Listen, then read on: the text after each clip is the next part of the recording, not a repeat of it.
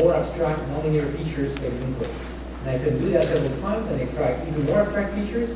And now I have learned a higher level representation and I can plug that in a deep supervised neural net to do classification or something like that. So that's a standard way that they have been used. Now, there is one interesting question that we've been asking ourselves. Why is this working at all? And we've explored a number of hypotheses, and standard things in machine learning is to ask the question, is this an issue of regularization or is this an issue of optimization? So the regularization hypothesis was that I mentioned before that representations that are good for modeling the input distribution are in part good also for modeling our supervised problem. And we've done experiments that clearly confirm that. Now, regarding the optimization hypothesis, our initial hypothesis was that, well, because of local minima, the unsupervised pre-training puts you near a better local minimum. And so when you do gradient descent from that initial point, you find a better solution. It turns out that it's not a better local minimum of training error, which was our initial hypothesis. It's actually a better local minimum of generalization error. And that's sort of better and sort of stranger, but is what's happening. Now let me explain this nice picture. So what we've done to understand a bit more what's going on is look at the trajectory of learning. So what is happening during training?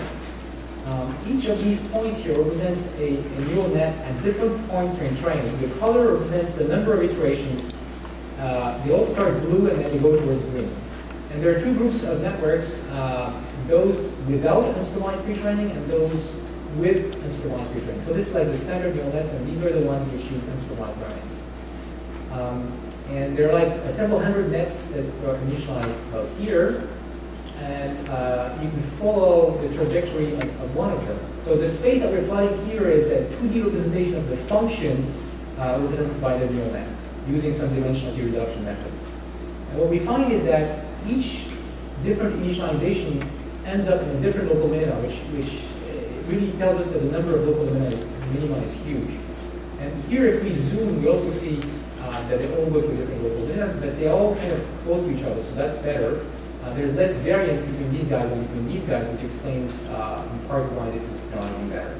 And the other really important point is that random initialization without using our trick of unsupervised pre-training has almost zero chance of finding the kind of functions you would get here using unsupervised pre-training. It's not like that these ones are some special case of these. They are completely in another region of space. So you really are looking for a needle in a haystack unless you have the right initialization somehow.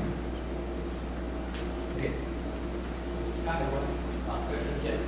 Why NLP and the difference of IP versus unsupervised pre-training method? NLP always completely until the effect not very unsupervised. And from the reason why it's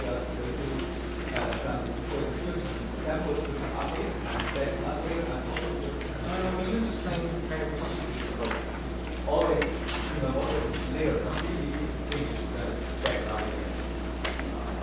You can do both of these things, both for NLP and for vision. Yes. Can you put the previous slide on, please? Oh, I'm sorry. This one. So from this one, have the impression that after the pre-training, you have all the initializations in a very restricted space. Is it some effect of the regularization you put in that makes that? It's just because what we're plotting here is after the first iteration, and so we're not plotting the initial function before we start training. Because otherwise, I guess. You would see, I don't know where they would be, but so the fact is, after one epoch, one iteration of training, all of the networks kind of do the same thing. They do something stupid, which is predicting the average value, like the class probabilities.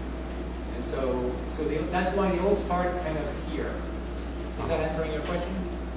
Yeah, what I was getting at was trying to understand if the pre-training somehow has better chances to converge to a single optimum for the feature representation, well, or to close. They're all different, but they're much closer to each other. Okay.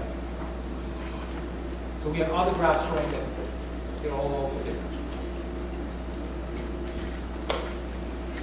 Hello everybody, and congratulations. I think you made it through the hard part of the tutorial with all the theory and the basics and the notation. From now on, we'll focus more and more on applications and sort of some fun visualizations and things like that. Before we go into the break, I'll just briefly give you a motivation for sort of 2 slides of what's coming next in part 2 on recursive neural networks. So in part 1, we described another sort of word vector space model that learns word vector representations. Again, these representations are usually like 50 or 100 dimensional, but we'll visualize them in 2D. As mentioned before, similar vectors sort of indicate similar syntactic and semantic information in these figures. And so, of course, words never appear in isolation. And so one question is, how would we represent longer phrases such as the country of my birth or the place where I was born? Let's say we have a text summarization system and we would like, not include both because they have roughly the same meaning. So the question is that we're answering in this and next upcoming part is how could we represent the meaning of longer phrases? And our answer is by mapping them into the same vector space. So we can now compare multi-word phrases to single-word phrases and to other multi-word phrases. And the main question is, how should we do this? How should we go about mapping phrases into a vector space? And our answer is to use some kind of principle of compositionality, where the meaning vector in our case of a sentence is determined by, 1, the meaning of its words, and we learned a cool method of how to learn these word vector representations, and 2, the rules that are used to combine them. So if we have here a phrase like my birth, which is a noun phrase, and we combine now these 2 vectors, we would like the resulting vector that now represents this diagram, my birth, to have, look mostly like birth, but maybe have some possessive quality that comes from the possessive determiner my here that we combined. And then, the country is also a noun phrase, we combine that, and of my birth is a prepositional phrase, and the whole phrase in the end will ideally be close to other countries.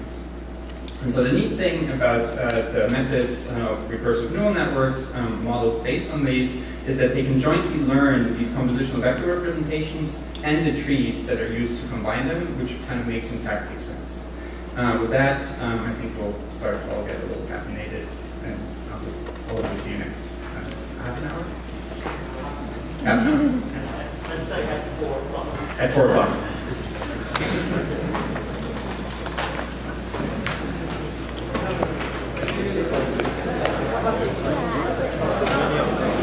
할 거예요?